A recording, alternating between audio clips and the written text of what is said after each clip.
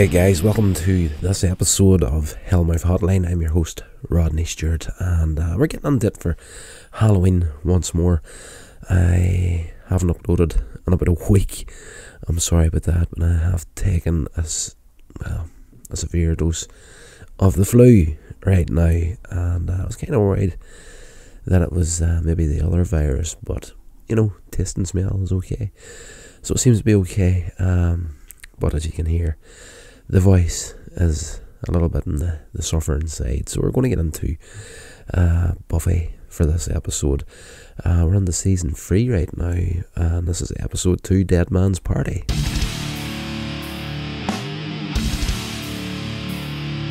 Yeah guys, so at the end of the last episode, Buffy arrived back home. The season opened up with her running away from her past, and she was in Los Angeles, and she had her little adventure in episode 1, and at the end of it decided to go back home. So we seen her coming back to her mother at the end of the last episode, and her mother just embracing her in a hug. So this episode here is the aftermath essentially for Buffy and her choices in season 2, and you know, just the fallout of everything that's happening in her own personal life. You know, that's a lot of this episode, but of course you need some supernatural stuff in there as well. So we've got a zombie voodoo mask in this episode causing a bit of trouble, and yes, it's all pretty much the majority of the episode. It's all relational sort of stuff. At the beginning of the episode, Joyce is hanging up a Nigerian mask given to her by a gallery friend. At Giles' apartment, Buffy avoids most questions about her summer while Giles hides his relief at her return. Everybody's glad to see her back, but they're all hiding behind their own feelings of hurt and whatnot. They don't want to be putting too much pressure on her, but Buffy is feeling the cold shoulder essentially throughout the majority of this episode. Of course, now that she's back, Joyce wants to get her back into high school. She takes Buffy to see Principal Snyder, who takes a vindictive pleasure in refusing to lift her expulsion. Buffy meets this friend, Pat, a member of Joyce's book club, who comments on Buffy's recent behaviour and its impact on Joyce. You know, it's just everybody seems to be putting like the guilt trip on Buffy in this episode. You know, fair play to them. You know, she messed up and she has to deal with this sort of stuff. And Joyce decides, you know, it might be a good idea to invite Xander, Willow, Giles, everybody over to the house for dinner. And she sends Buffy down to the basement to get their company plates. You know, I kind of chuckled at that there, because that's a huge thing in Northern Ireland as well. Back in the day, there was some plates and cups and whatnot, even in our house, that were not used unless there was people coming to visit. It's just a thing that was done. I don't know if people still do that sort of stuff these days, but we did at a time. But when Buffy goes down to the basement to get these company plates, she finds a dead cat in the basement, and her and Joyce bury it in the garden. But that night, the Nigerian mask's eyes start to glow on the wall in Joyce's bedroom, and the cat that they buried earlier in the day is resurrected, reanimated, and it digs its way out of the earth, and off it goes. The return of the cat shocks Buffy and Joyce. The cat comes straight back to the house, and they freak out, of course, as you do. You find this dead cat that was falling apart, you go and bury it, and the next day this thing turns up at the door again, alive and well, essentially. Giles arrives to collect it for study, and he notices the mask on the wall, but before he leaves, he has to remind Buffy that she is not allowed on school grounds. She was going to go with him back to the library, just like the old days, start researching the stuff, but you know, he's just like, you know, you're expelled. Snyder doesn't want you on the school property, and you know, it's just more of the guilt piling up on Buffy throughout the episode. At school, Buffy's friends decide to throw or a party. The discussion distracts Giles from a page showing the Nigerian mask as he's doing his research. They're all having this chat about what they're going to do with Buffy, and they decide in this party. So the party kicks off that night, and overwhelmed by the noisy party, Buffy tries in vain to talk to Willow. Willow kind of, everything's okay, but kind of brushes it off, more or less. Buffy actually overhears Joyce telling Pat that how tough Buffy's return has been on her, combined with the coldness of her friends and the problems of school. Buffy decides it was a mistake to have come back home, and she starts packing to run away again. Of course, over at the library then, Giles is horrified by what he learns about the mask, and he tries to phone Buffy's house, but the partygoers fail to relay his message. This guy answers the phone, and Giles, he's like, I need to talk to Buffy, and the guy is like, Buddy? And he's like, no, Buffy. And the guy, he starts shouting around the party, I need to talk to you, buddy. Is there a buddy here? And of course there's no buddy there, and he hangs up the phone, and Giles is like, he got the wrong house. Driving to Buffy's house, Giles hits a man on the road and knocks him down, and he gets out of the car to see if he's okay, but he finds the man is actually reanimated corpse, just like the cat. Giles barely escapes as bodies rise over Sunnydale, and they're basically attracted towards the mask in Buffy's house. Before he can escape, he has to actually hotwire his own car, because and I tend to do this if I get out of the car, even just to go and check something outside it. I turn the engine off and take the keys with me. A lot of times Giles does this, and of course when it's like, Army of the Dead or something like that there. Like, he's stuck in his own car, it's surrounded by reanimated corpses. He needs to get out of there. He realises that the keys are lying on the ground outright, knocked the guy down, and he has to hotwire his own car to get away. Excuse me. Willow finds Buffy in the house packing to leave, and starts berating her for all the pain and worry she caused, explaining that she and the rest of the Scoobies had tough things to deal with, as well as Buffy. Buffy and Joyce argue in the midst of the party. Like, Joyce walks in between this argument with Buffy and Willow. Willow's going to town on her at this point, and Joyce sees the bag and clothes on it, and like, she freaks out again, and Buffy runs down into the sitting room in the midst of the party, and Joyce follows around there, and just everything stops dead, the music and everything, and Joyce decides, right, we're going to town right now, we're talking this out whether you want to hear it or not. Xander sides with Joyce against Buffy. Oz tries to break it up as their argument grows heated. The revenants crash through the windows and doors, causing the Scoobies to immediately stop arguing. This is a great scene in the episode, when all the tensions between Buffy and her friends finally surface. Buffy, her friends, and her mother, they're all in the sitting room. They're going to town on her. Sarah Michelle Gellar's acting in this episode is absolutely fantastic, and she's got a lot of stuff that she knows about what happened at the end of season 2 that the rest of the gang have got no idea about at this stage, and she's finding it really difficult to deal with her choices. At the end of the day, she actually had no choice when it came to Angel and Akafla at the end of season 2. Nobody knows that the spell to restore Angel's soul actually worked, and he was restored back to the good version of himself before. Buffy had to kill him anyway to save the planet, and she's still carrying this all and trying to deal with that guilt.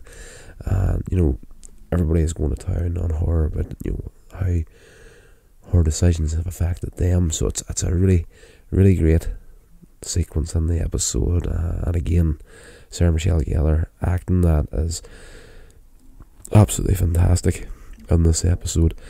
And it starts getting heated to that point, at this point that Willow actually says, talking things out aren't working things out here. Let's just let's try some violence instead. At this stage, Xander and Buffy are kind of squaring up to each other in the middle of the sitting room. Just as Willow says, let's try some violence. Like the windows and doors start breaking in the house with all these zombies coming looking for this mask. So everybody stops arguing and they have to band together to combat the threat. Several guests are killed and reanimated, of course. In the bedroom, Willow checks Pat's pulse. She gets killed as well. The friend of Joyce, she gets killed during this attack and finds she's dead as well. Giles, of course, gets to the house. He tells Oz and Cordelia about the mask containing the powers of the zombie demon Uva Mubani. I think I have actually said a name properly for a change. I'm not going to try to repeat that again because I'll probably screw it up. But Uvu Nupani, there you are, that kind of screwed up that thing. Nubani, which means evil eye. Pat's body in the bedroom comes to life as a zombie, and Giles, when he's explaining to Oz and Cordelia about this mask, he's like, if one of these zombies puts this mask on, it's going to become the demon incarnate. So it's it's going to be far, far worse than anything they've got here so far. But of course, Pat dead in the bedroom along with him. She's the only zombie that's actually close to the mask, and she actually gets to put it on and becomes the demon incarnate. Of course, now Buffy and her face off as her being the main demon in this episode, and Buffy grabs her and throws her and herself through the bedroom window out into the garden.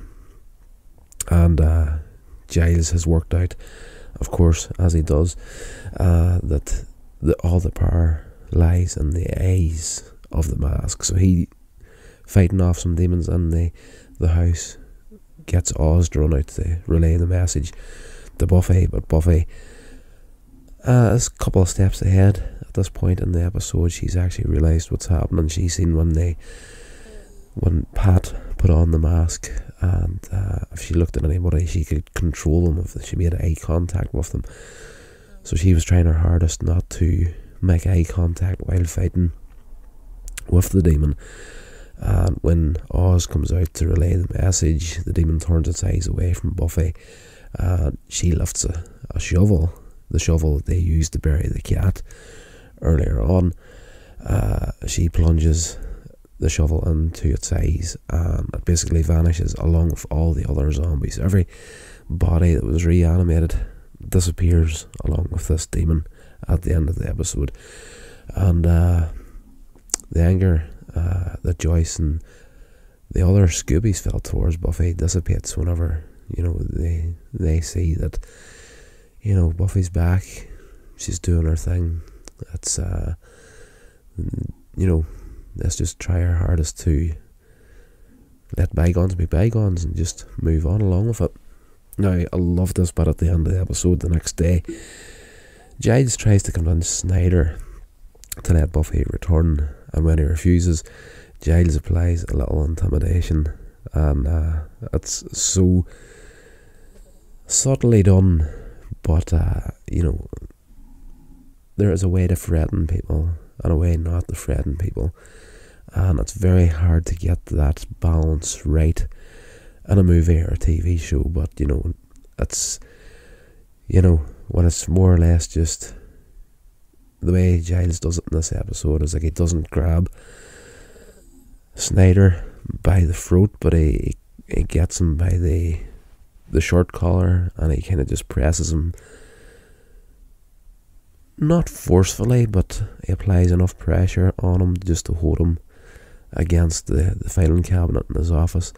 And he says to him, would you like me to convince you? And that's it. And there's a few threats in the episode to Snyder as well about going to the city mayor on Buffy's case, and each time he's like, wouldn't that be interesting? So they going from memory here.